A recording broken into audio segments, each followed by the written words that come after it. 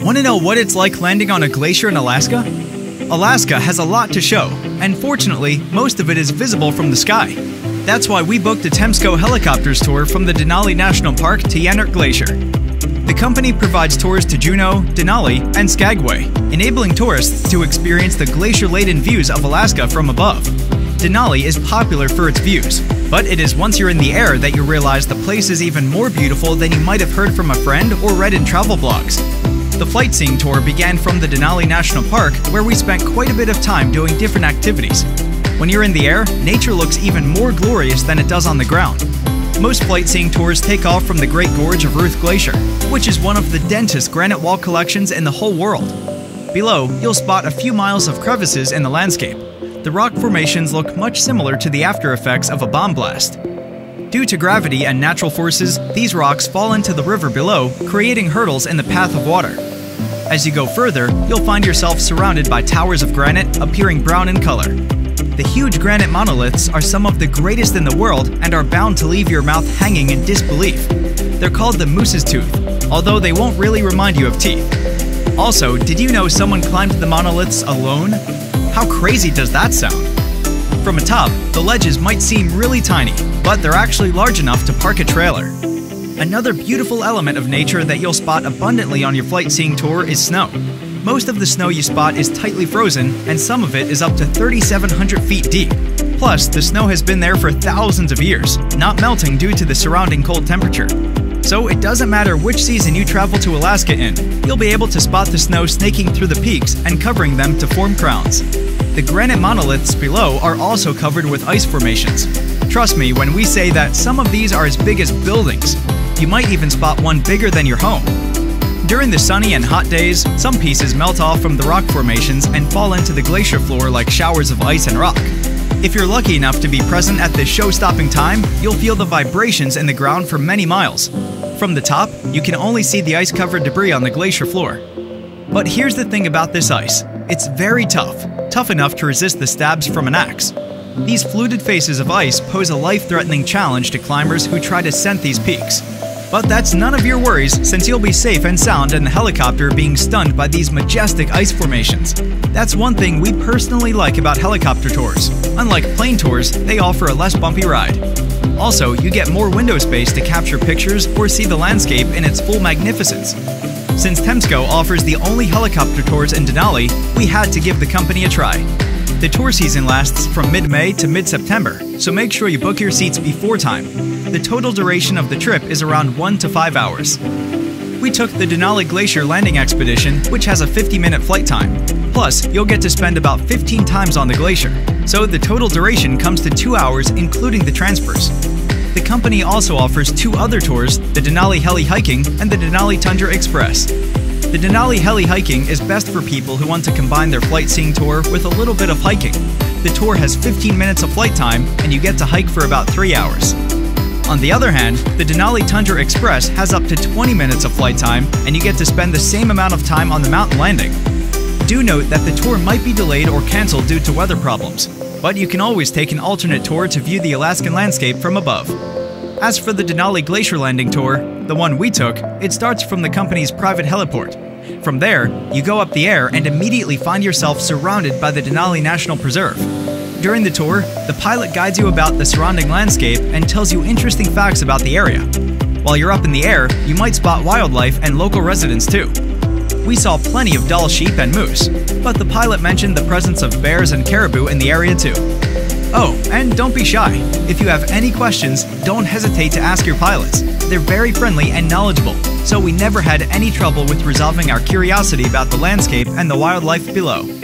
While we may not have seen these animals, we definitely saw countless snow-capped peaks. In fact, they're a representation of the area since people from all over the country come to Denali to view these peaks. The view becomes even more stunning when you spot an icy river passing through the gaps in the mountains. The reason we chose the Denali Glacier landing tour was that it actually lets you land on the glacier and take pictures or walk around, taking in the vastness of the area. When the helicopter stopped at the Yanert Glacier, we got off and were immediately welcomed by a cold breeze. The Yanert Glacier is near the Hess Mountain and used to be a subject of discussion due to its movements. In 2000, the Geophysical Institute researchers went to the Alaskan range. When they returned, the pathway was overtaken by the Yanert Glacier that formed its way around the crevices. According to the glaciologists, the glacier surged. To put it simply, it moved forward with speed after years of being in one place. Since the tour stopped for 15 minutes on the glacier, we had enough time to drink the fresh water from it. The water at the glacier was inexplicably blue, setting a beautiful contrast against the white ice and brown vegetation. Back in 2000, when the skiers were at the glacier, they noticed cracks in the glacier, although the surface used to be smooth just 5 years ago.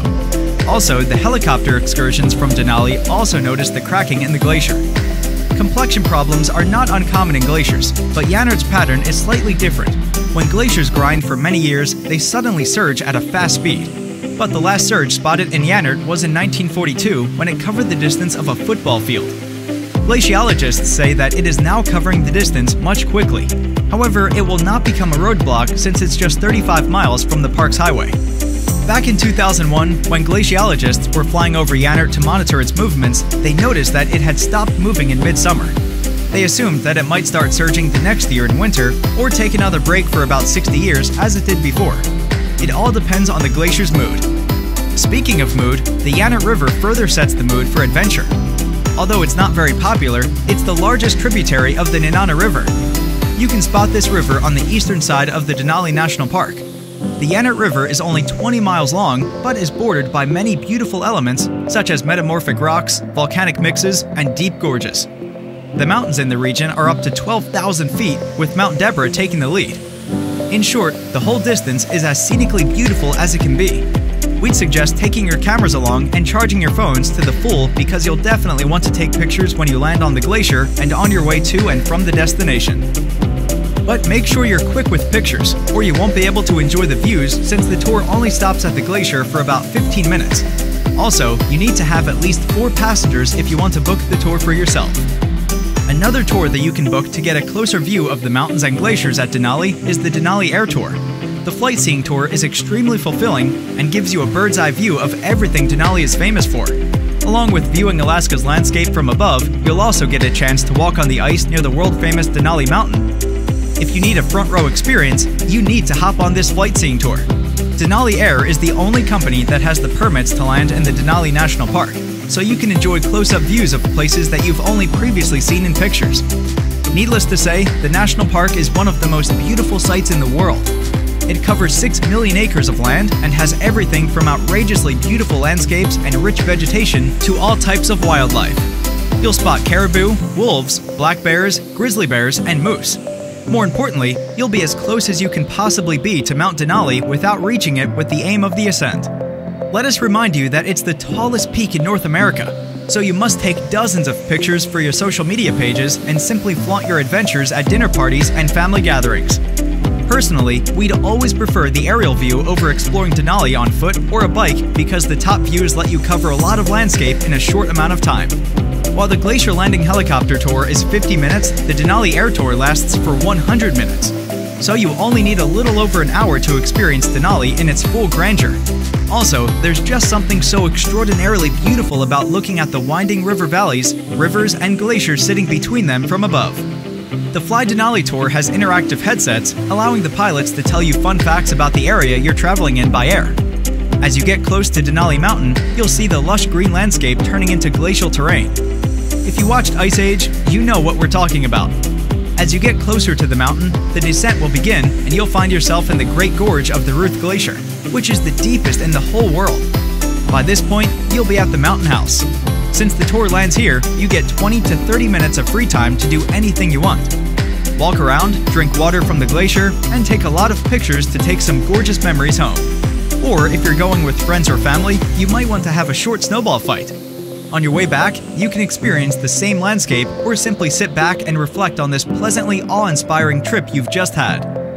For us, the Glacier Landing Tour was nothing short of extraordinary, so we'll recommend it to everyone going to Alaska. To avoid any disappointments, make sure you book a trip from Temsco's Air's website beforehand. The trips start as early as 9:20 in the morning, and the last trip is timed at 5:45 p.m., so you can choose the time that suits you best and book a slot for yourself. The website also shows you which tours only have 1 or 2 seats left, so if you're traveling solo, there's an opportunity for you to find the right slot. we'd still suggest calling beforehand so that your flight seeing tour can be as pleasant as possible.